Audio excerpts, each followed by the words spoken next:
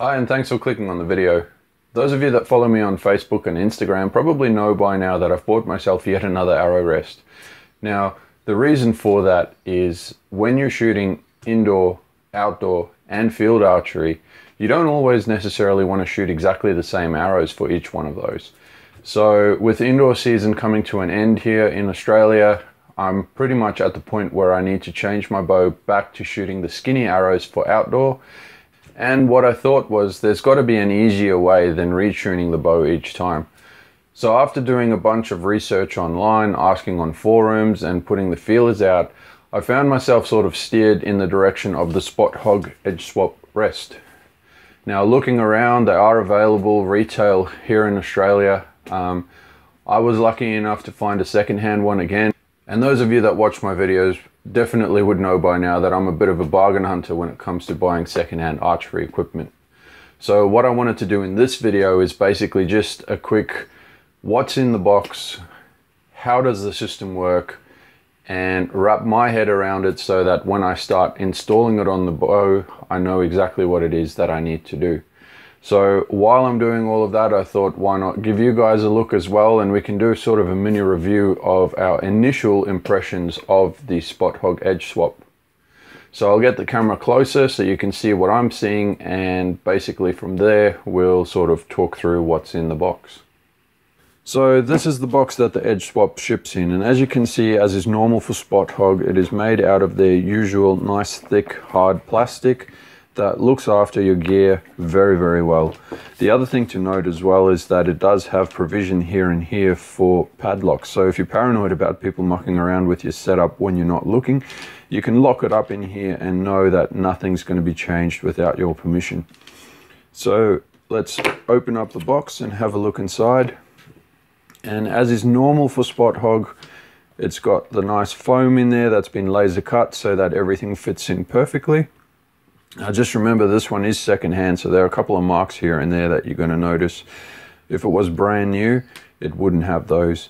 So the first thing we find in the box is the instruction manual, and part of that is also a list of what's included in the case.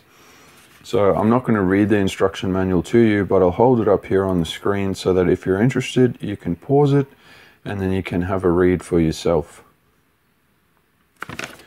And then on the back page, we've got the rest of the instructions as well. And I'll just quickly move it slowly so that if you're interested, you can have a read of that yourself as well. So what's in the box? What we should have is a rest body, and there's actually two of them, hence the swap. The mounting bar, and normally the Spot Hogg Edge Swap will come with either a long or a short mounting bar.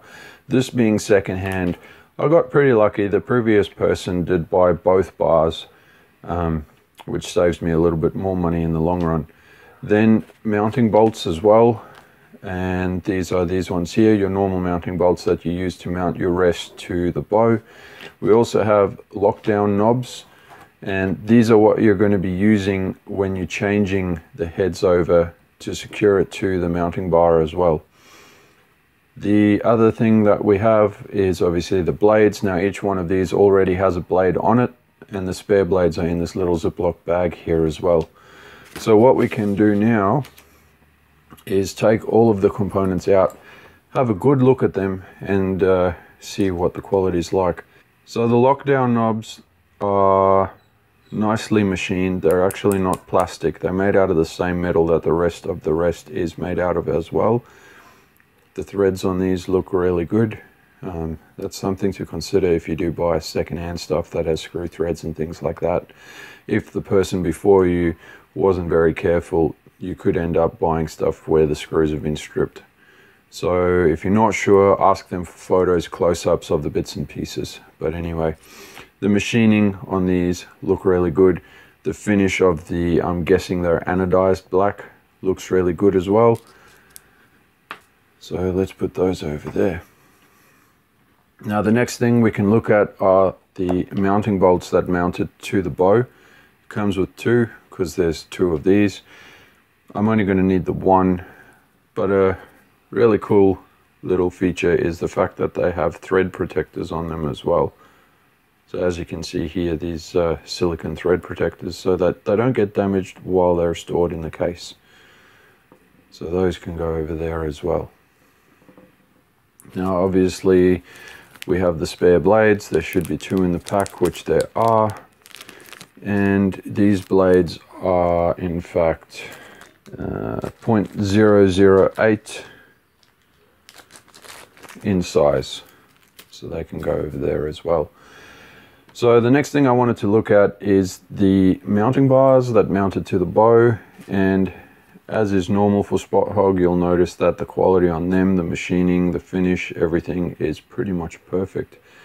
The cool thing that makes the swappability consistent are these 2 little locator pins here, and I'll show you how they work in a minute. Now, as I said, this being the second hand one, it did come with both the long and the short mounting bar.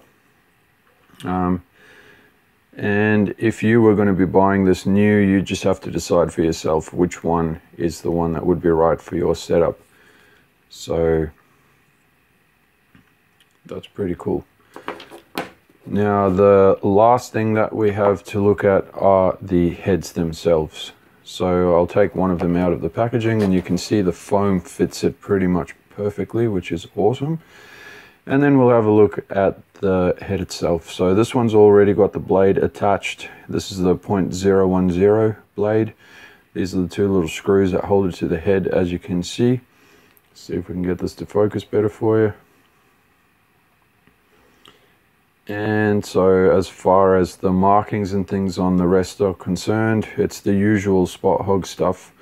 If you've ever had a look at the Hogg Father or the Fast Eddie XL, you'll recognize these adjustment marks straight away. Now everything's nicely labeled, so you know which way things are going to move when you turn each screw. And this adjustment here is for the blade angle. This adjustment on the side here moves the windage left and right. And then you have this one here, the screw's actually underneath, and that one does the elevation for you as well. Another cool little feature, a little brass washer here so that you don't wear out the metal when you're putting the lockdown knob into the rest itself. And the micro adjustability is the same micro adjustable system that Spot Hogg usually uses on all of its stuff. So this one has already been engraved with an eye for indoor. Previous owner did that. It's going to be convenient for me then as well, just to know which one's for which discipline. Then we have the other head. We'll just have a quick look at it because it's exactly the same as the previous one. You got the same adjustments and markings and all the rest of it. Everything's clearly marked. Everything's, you know, well machined. The finish on everything is really, really nice. And this one's marked with an O for outdoor. Now, if you bought them new, they won't have those markings on them. If you decide you need to, you can do that for yourself. But as you can see, this one's exactly the same as that one, which is awesome. Now, as for fitting it to the bar is concerned, like I said before, you've got those 2 little pins on the bar, and they will line up perfectly with the 2 little holes in the rest body. And there's not really much play in that at all. There's a little bit of a wiggle, but I think if I actually put the lockdown knob in,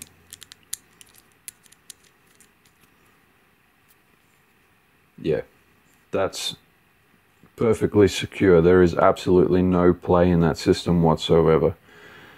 And you can get some nice leverage on that lockdown knob because of the coarseness of these stick out bits there like that. So you can make sure that it's perfectly tight and it's not going to come loose while you're shooting.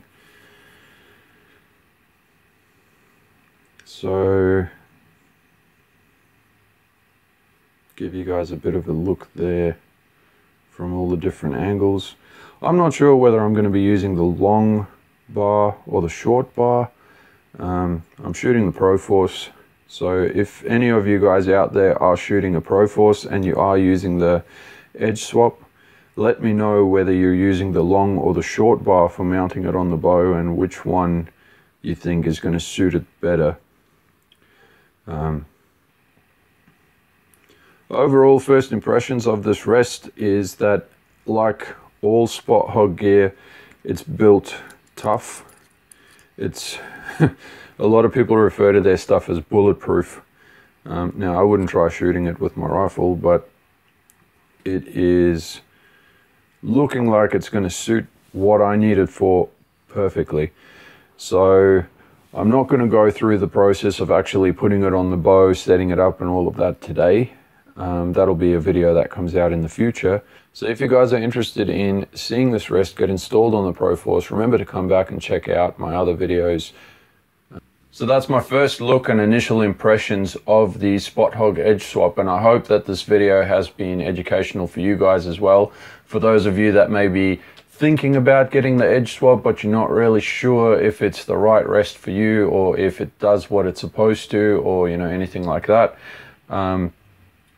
come back and watch the next video where I actually install it on the bow and start using it, and you'll get an even better idea whether or not it's the rest for you. So that's it for this video. Thanks for watching. Leave a like or a comment below. Remember to click on the subscribe button if you've not already done so, and click the little bell icon so you receive a notification each time I upload a new video. I hope you guys all have a great week, and remember, just do good shots.